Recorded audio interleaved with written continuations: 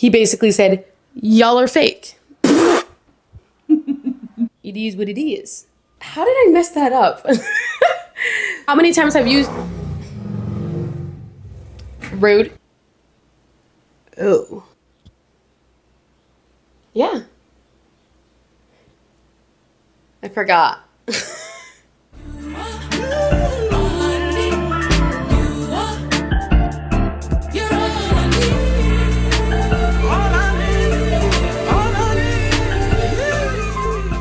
Hola and hello, welcome back to Talk to Tally. My name is Tally. Welcome if you've never been here before.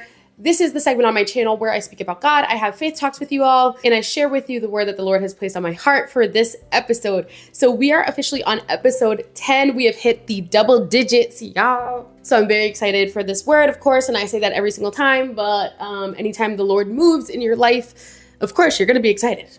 And if you're not, I'm gonna need you to get it together. Yeah, for the title for the word today, I don't know if people will be a fan of it, but we'll let it be what it is.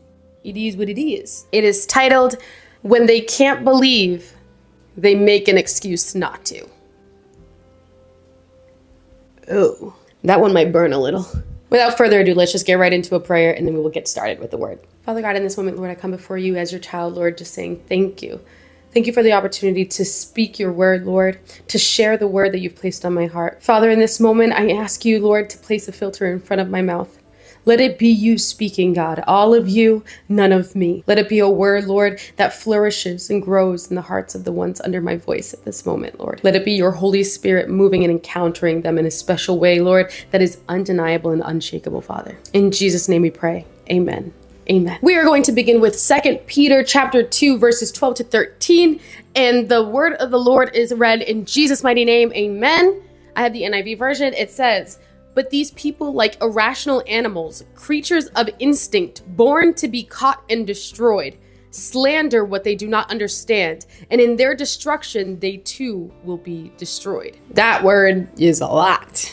I need at the moment to kind of break this down a little bit before we even get into the word. It says, "But these, like irrational animals, creatures of instinct, born to be caught and destroyed, slander what they do not understand, and in their destruction they too will be destroyed." Creatures of instinct, born to be caught and destroyed. Meaning if we follow our instincts instead of denying ourselves, we are leading ourselves to our own destruction. Wow. They slander what they do not understand, therefore creating some type of destruction. Slandering, causing destruction, also leads them to their own destruction. It reminds me of the word where I heard a preacher say, I forgot who it was. They said, the devil can only bring you as far as he's been able to go. And the farthest he's gone is destruction. And so when you follow that, when you follow flesh-like instinct and desire and sin, there's only one place that can lead you. It's like when people say that like drugs will only bring you to either jail or a grave. There's only one way this could really go. So this word for you today is a reminder that there is really no excuse not to believe in him. And the only excuse may be that you've never heard of him, like ever. The problem is that many of us don't even give him a chance in the first place. And actually what we do is instead, if we ever have had an encounter with the church, because I say the church specifically because people tend up messing God up for others. And even some will say that they don't believe in God just due to an anger towards him. I mean, if you have some type of anger, that still means that you believe in him. Just saying. This just came to mind. It's really like when, when I hear someone saying, I don't like this, but they've never tried it. It's like someone saying, I don't like Pop-Tarts, they're not for me, but they've never actually tried them in the first place and actually gave them a fair shot. So how do you know that you don't like something if you've never truly tried it and gone into it with like an open mind? The problem is a lot of us will get into this whole relationship with the Lord and we'll believe that this is a transactional relationship, that we get into this relationship to receive something from it. God is not this celestial bellboy that when you call, he has to answer. He is our Father. He is our creator. And he deserves way more respect than that. I remember in nursing school, and I know I might be getting off on a tangent here, but I remember in nursing school when we were studying psych patients, a big thing that we were taught was to never ask the question why. The question why can be a very big trigger for some psych patients because it'll lead them down a hole that we definitely don't want them to. And that's what I want to encourage you guys with today is be purposeful in your intent, in your relationship with the Lord and in the things that you ask of the Lord. Because sometimes some of us ask why with the undertone and purpose to find or look for an excuse or a loophole to not do the said thing that we are told to do, or to find a reason to not believe in God. It's not for the simple reason to just know the why. But what some people also tend to forget is that us as humans, for some reason, we have this pride about us that we think we have the right to know everything. We do. Let's be honest about it. How many times have you... Rude. How many times have you asked yourself a question about the Lord and been like, well, why? I need to know this. You know how many of us are so prideful to say, well, if I don't know the answer to this about God, then I'm not going to believe in him. That's literally like saying, well, God, you're not going to have the privilege of me believing in you, creator of the universe, creator of me, if you don't tell me the answer to this little thing. Ew. It's literally like a child having a tantrum. And I know because I've done it. That's like saying to God, God, you owe me an explanation. You owe me something. Excuse me, who are you? Can we just take a seat back for a second and realize all the good that he's done for us? All the things that you do have to be thankful for to him, not to yourself. Because so many of us like to say, I want this.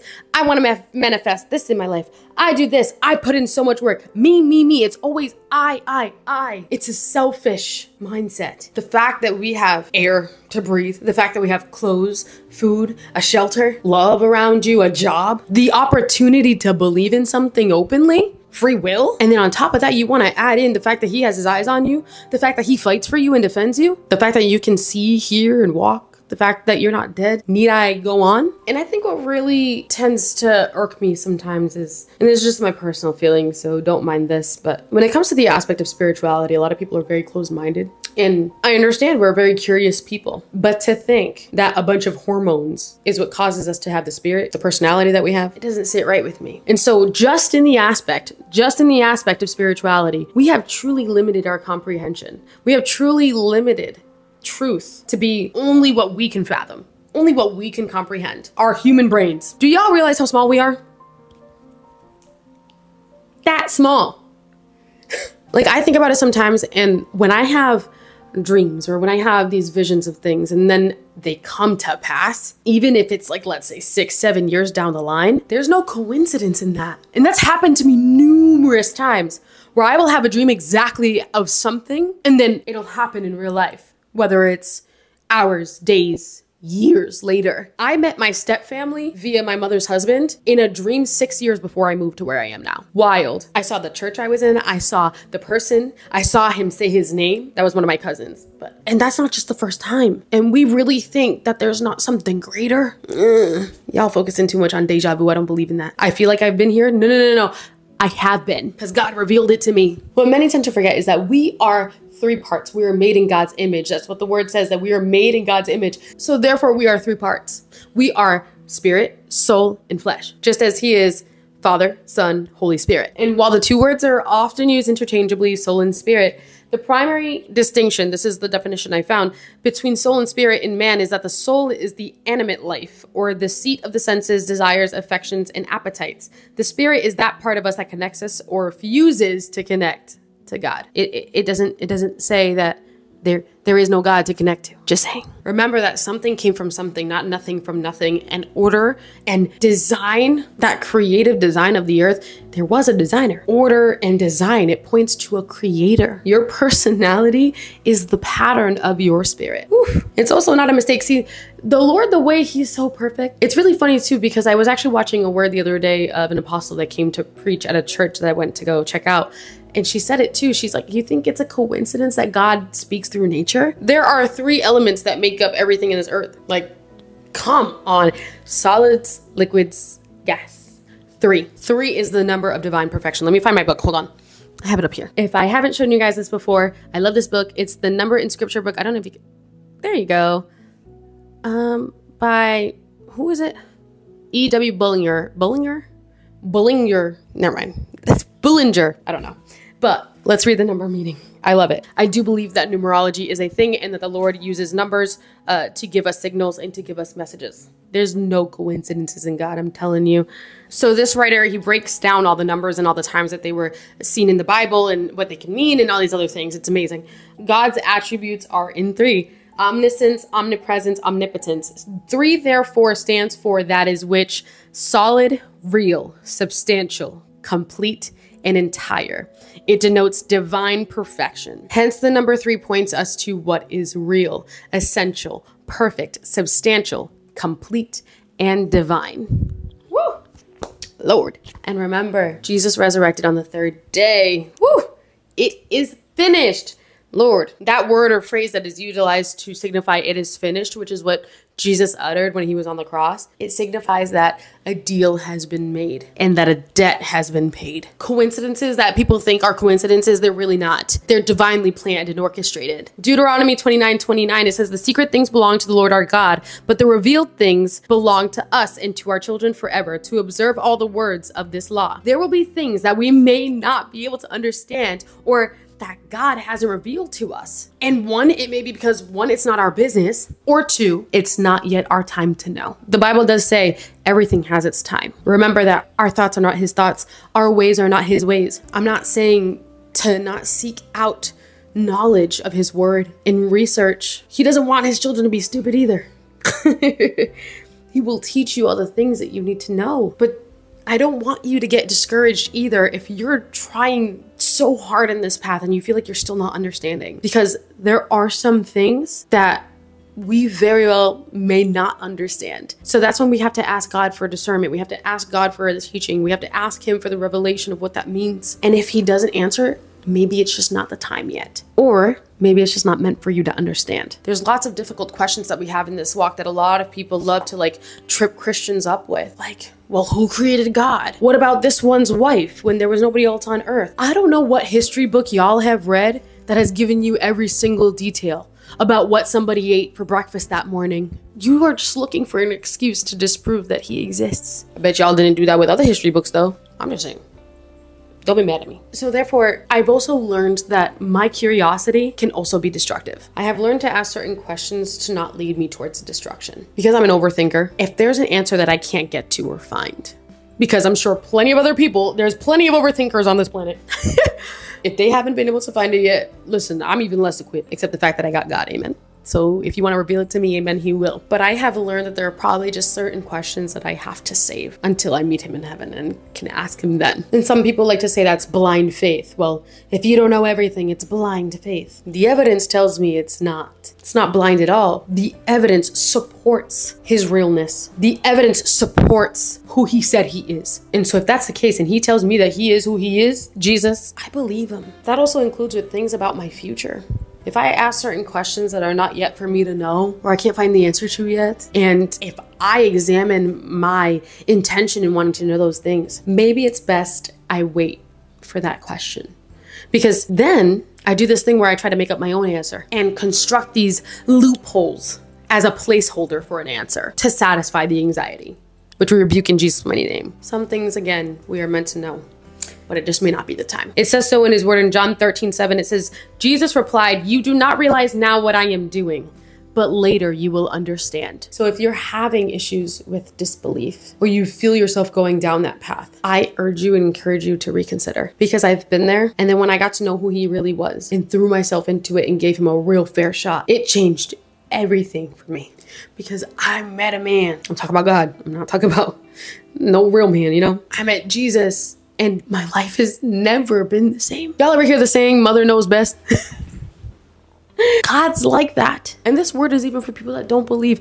God is your father. So how many times do your parents actually know what's best for you? Whew, I feel like I'm talking to myself right now, Lord.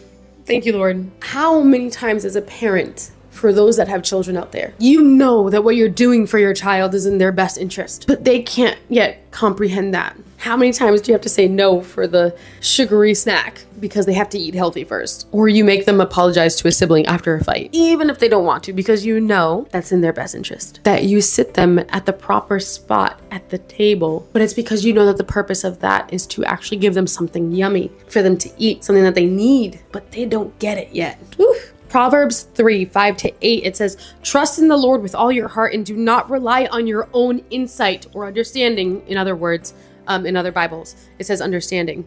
Trust in the Lord with all your heart and do not rely on your own insight. In all your ways acknowledge him and he will make straight your paths. Do not be wise in your own eyes. Fear the Lord and turn away from evil. It will be healing for your flesh and a refreshment for your body. Matthew 12:24, it says, but when the Pharisees heard this, they said, it is only by Beelzebul, the prince of demons, that this fellow drives out demons. That verse really just sums it up, to be honest. Do not rely on your own insight, because how many times have we actually been wrong? Lord. Matthew 12:24, it says, but when the Pharisees heard this, they said, it is only by Beelzebul, the prince of demons, that this fellow drives out demons. The Pharisees, of course, the haters, they be haters. Oh my gosh, I can't stand them, Lord. Once again, they're claiming that Beelzebul was the reason of the miracles that Jesus was performing, which literally it makes no sense. Jesus was casting out demons, and then they said he is the prince of demons. That's why he's able to cast them out. Make it make sense. Why would a demon cast out another demon? You don't make no sense. You're looking for an excuse to not believe. Lord, you're looking for an excuse to not follow him. You're looking for an excuse to not be obedient. Lord, Lord, Lord, Lord, because you know who God is. I feel like that's the word for somebody. You know who God is. You know he's been calling you, and you're giving him the runaround, and you're choosing other things above him. None of my business. Anyways, I'm continuing. The thing that's really funny to me is the fact that they said this knowing I have this feeling deep down, the Pharisees knew who Jesus was. They knew that he was the Messiah, but because they couldn't fathom it in their own mind, they decided to say, I'm gonna make every excuse to not believe that it was him. I don't wanna get my hopes up because it sounds too good to be true that our Savior is here. Lord, I don't wanna get my hopes up and believe in him because I've waited for him for so long. He's here. All you have to do is believe in him. God. The reason he was able to cast them out, one is because he's Jesus. He is literally God. Demons cannot hide in the presence of Jesus. Actually, they run up to him because they're guilty and they can't hide in front of him because nothing can be hidden from the Lord. He sees it all. Lord, Lord, Lord. And so Jesus said in response to the Pharisees that were questioning him and looking for an excuse to not believe in him. He said in Matthew 12:25-28, it says, Jesus knew their thoughts and said to them, every kingdom divided against itself will be ruined, and every city or household divided against itself will not stand. If Satan drives out Satan, he is divided against himself. How then can his kingdom stand? Ooh, he's being sarcastic. Ooh. And if I drive out demons by Beelzebul, by whom do your people drive them out? Oh shoot. And if I drive out demons by Beelzebul, by whom do your people drive them out? Oh, so then they will be your judges. Oh, shoot. Yo, Jesus is so spicy, y'all. Oh my gosh. He basically said, y'all are fake. Y'all are not who you say you are. And what? And what about it? Jesus had no problem embarrassing people in public. I'm telling you, it was crazy. I love it though. But if it is by the Spirit of God that I drive out demons, then the kingdom of God has come upon you. And y'all still don't see that I'm right here. Y'all still don't believe in me. This is what this is what I don't get. I mean, I kind of get it because I used to not believe too, but we literally see the evidence of his existence. We literally see exactly who he is in everything on this earth. Yet we choose not to. We turn a blind eye on purpose. And what's even crazier is the fact that they literally had Jesus in front of them, doing the miracles in front of them, physically. They saw it with their own eyes, and they still chose to not believe. And I'm sure that there's people that now, today, if Jesus was walking on earth today, I'm sure that there would still be some type of Pharisees around. That they would see him perform these miracles and they'd be like, magic. It's not real. So you're gonna tell me that people that get healed from being paralyzed their whole life and can walk and dance now, the ones that couldn't see their whole life, the ones that were demon possessed, people that were dead and he raised up. Come on, man. Blessed are those. This is what the word says. This just come to my head. Blessed are those who believe in me, even if they don't see me. Because even one of his disciples, Thomas, this is coming to Lord, thank you. Even his disciples, Thomas, doubted that he resurrected. Even one of his disciples, Thomas, they call him Doubting Thomas, which was also called Jesus's twin. He asked for proof that Jesus had resurrected. And he kind of came at him a little bit. He said to him, he said something along the lines of, you have believed because you have seen, but blessed are those who have not seen yet still believe. Woo! Lord. Thomas said to Jesus, he said, unless I touch the wounds in his hands, unless I put my finger through them, I will not believe that it's actually him. After Jesus appeared to them 3 days after resurrecting. In case you don't know the story, I'm sorry, I'm trying to catch you up here. But the beautiful thing about Jesus is that even though he kind of was like, hey, yo, you know better than this, he still gave him his hand. And he still let Thomas put his finger through and touch the wound. That's how gracious and how merciful he is of us. People believe that historical figures existed at one point because of witness statements. But they look at Jesus and say, nope, no thank you. Well, I'm sorry. I mean, I guess your great-great-great-grandparents didn't exist because, I mean, I guess you didn't see any pictures of them and things like that. So that means that you're here by gusts of air. Get it together, Lord. Let me not get mad. I'm gonna get a holy anger coming through. Like, if you think about it truly, if in 100 years somebody looked back and said that you never existed, how messed up would that be? And how much of a lie would it be? Just because they don't see you doesn't mean that you never existed. Doesn't mean that you didn't live the life that you did. Doesn't mean that you didn't do the things that you did. But people do that with Jesus. So I need you guys to take a second to pray, to ask God to help your unbelief. There was somebody in the Word, I forgot who it was right now, that literally looked at Jesus and said, help my unbelief. That is something that you can do. You can ask the Lord and say, I don't know if I believe, but I want to. Show me you. Show me who you are. It's not from a place of feeling that you're better than, like, prove it to me so I believe in you. But say, Lord, I'm open. I'm open. I rebuke any doubt in Jesus' mighty name. Help my unbelief, Lord. And he will help you. What will it take? Have you still not been convinced? And this is why I say that a lot of people just don't want to believe. I remember somebody told me the other day that I was talking to them about the gospel, the good news that we preach about Jesus and how he died on the cross for our sins because we all are sinners. And this person looked at me and he said, I know God doesn't want anything to do with me. And it broke my heart. He's like, God doesn't want anything to do with me. I sold drugs as a teenager. I hurt people. I was in a gang. And it's funny because I looked right at him and I was like, it's funny because actually that's the exact type of person he'd be looking for. He has no favorites. And he said he came to heal the sick. He came for the sinners, not the people that think that they're perfect. Lord, some people just can't fathom the goodness that we preach about, that there is a God, that he is real, and that he has forgiven all the bad that you've done, all the running away that you've done. And actually, he's waiting for you with open arms. I thought he wasn't for me until I realized I was really sadly mistaken about a lot of things. Some may not want to believe because they don't see themselves as worthy. Is Jesus dying on the cross for you not proof enough that he finds you to be worthy of his love?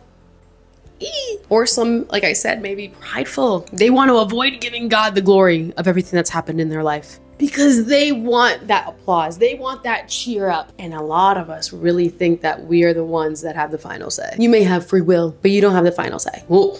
Lord. And that's why so many people, they want that cheer. They want that audience and the applause, and they want to build themselves up to make themselves their own God, as I've already preached about, I don't even know how many times on this platform. And the reason is because the enemy, that's exactly what he wants from us. He could never be God, so he makes his children believe that they can be. It was something that was inherited. Ooh, y'all, it's getting dark. It's about to rain soon. Don't mind the light changes. And that's the thing, it's so funny because the enemy can no longer rebel against God because God no longer claims him as his. The enemy can no longer be a rebellious son against God. And you can only rebel against someone superior to you. Because he thought he could be superior to God, God let him go. And the chance that he was supposed to get, now we get. He gave it to us. And isn't it so funny that a lot of people actually believe in the devil but not God? Señor, lo reprendan en nombre de Jesús. A rebel is a person who rises in opposition or armed resistance against an established government or ruler, like the parents in a house. I'm going to read this to you so we can finish up. It says, Romans 1:18-21, it says, God's wrath against sinful humanity. The wrath of God is being revealed from heaven against all the godlessness and wickedness of people who suppress the truth by their wickedness. Since what may be known about God is plain to them, because God has made it plain to them. For since the creation of the world, God's invisible qualities, his eternal power and divine nature have been clearly seen, being understood from what has been made, so that people are without excuse. For although they knew God, they neither glorified him as God nor gave thanks to him. But for their thinking became futile and their foolish hearts were darkened. There is no excuse to not believe in God. None. You know, I personally have seen atheists believe in only the power of the universe and energy and vibes. And at one point I used to too. But it wasn't because I didn't believe in God. It was because I was trying really hard not to. Actually, I was running from my belief in him. Whew, Lord. But if you want to stay worshiping less, if you want to stay worshiping the creation and not the creator, then do you, boo-boo. I worship the living God that allows those things to exist. A lot of people want me to sit here, right, with all the love that I have in my heart. I know I realize that this may be a word that really rubs people the wrong way, and it may seem like I'm judging and things like that and whatever. You know what? So be it. I'm gonna get attacked anyway, probably. And if I'm offending anybody, I don't mean to. I think we live in a world that a lot of people will say, let everybody just believe their own thing. Let everybody just have their own beliefs and we respect them and continue on. I respect your decision to make the choice that you have made. I respect the fact that you have free will to make that decision. But what I will not do is sit here and agree and say, yeah, everything is right. Everything is valid. There's so many ways to get to heaven because Jesus says he is the only way to the Father. He is the only way to enter the kingdom of God. So if you don't believe in him as the Messiah, as God, as he said, if you don't believe who he says he is, then that's your only way in. I would be incredibly hateful to not share the truth that I have found, because every religion is a truth claim. But out of all of them, he is the one that is mentioned by basically almost all of them. He is respected in all of them. And he's the one that's been consistent in every single thing that he has said. He is the one that has fulfilled hundreds of messianic prophecies. He is the one that has never failed and has done everything that he said he was going to do. He is the one that thousands of witnesses have written about. And this is not just in the Bible. This is also in historical texts, like news articles type thing, journals. He is the only one that is still alive and speaking to this day. So I have no problem proclaiming the truth of Jesus Christ. Hebrews 11:3, it says, by faith we understand that the universe was formed at God's command, so that what is seen was not made out of what was visible. Jeremiah 8:1-3, it says, at that time, declares the Lord, the bones of the kings and officials of Judah, the bones of the priests and prophets, and the bones of the people of Jerusalem will be removed from their graves. They will be exposed to the sun and the moon and all the stars of the heavens, which they have loved and served, in which they have followed and consulted and worshipped. They will not be gathered up or buried, but will be like dung lying on the ground. Wherever I banish them, all the survivors of this evil nation will prefer death to life, declares the Lord Almighty. These people were disobedient. They put other gods before the one true living God. They praise the sun, moon, the stars, other things that were man created. What a disrespect. But that's not for me to judge. That's God's job, not me. My job is to love you anyway and talk to you about the truth. They put these things before God. And it doesn't necessarily mean, listen, some people think that something has to be in first place to be an idol. Some people think just because it's a second or third priority, it's not really like you're, idolizing it. No. If you put it before God as number one in your life, it is an idol. And it is another God that you were creating, that you were worshiping. It could be money. It could be sex. It could be makeup, clothes, vacations, food. Anything that comes before your prioritization of your relationship with the Lord is a God. Because first and foremost, number one position should always be God in your life. So if you put any of these things in your life on a pedestal and higher than they should be, because we even make even the most minuscule things higher than they should be, it's still a form of idolatry. And these people kept on getting warning after warning from the Lord until God said, okay, you've made your choice. I didn't make it for you. You made it. You have all this joy and gladness in your rebellion and in your sin. I've already told you it will lead to your death. Spiritual for sure, physical likely. So since you have already chosen over me, because I've given you enough free will, because I'm not a dictator, I'm going to give you the free will to choose. But trust me, I've carved out the best path for you, but you have chosen. So since you have chosen, let's make your destination just happen sooner. It's unfortunate. This is your last reminder, and we close out with this. Romans 1:20, it says, for ever since the world was created, people have seen the earth and sky. Through everything God made, they can clearly see the invisible qualities, his eternal power and divine nature. So they have no excuse for not knowing God. I had to read that verse twice because that's the whole basis of this word. There is no excuse. There's no excuse. So do your best to not search for an excuse to not believe in him. Fear of the Lord is not this fear of shaking in your boots, and which definitely can happen, because I don't want to be on God's bad side. I don't want to see him when he's angry. Absolutely not. If you read the Old Testament, you'll know why. But what it's talking about is genuine reverence and respect for him, for everything that he's done, will continue to do. He loves you. He's calling you, and your life wasn't created without a purpose behind it. I love you all, and I hope you receive this word with all the love and care I could possibly give to another brother or sister in Christ, because it is truth, undiluted truth, and that may be uncomfortable for some. Let's pray, and I'm gonna let y'all go.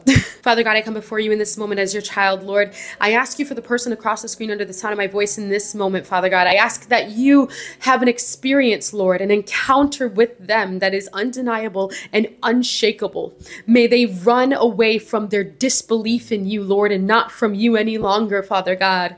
I ask you in this moment that it be you softening their hearts and opening their minds to your realness, that they experience the realness of who you are, Father. Let it be you, Lord, changing minds, opening them, and shutting doors on the works of the enemy in Jesus' mighty name. Call your children home, Father, because the time is coming, because Jesus is coming soon and our time is running out, Father. Have mercy on us, Lord. We give you all the praise and all the glory and all the honor, Father. Let it be you, Lord, touching every single person. May their gaze be turned to you, Father. In Jesus' mighty name we pray.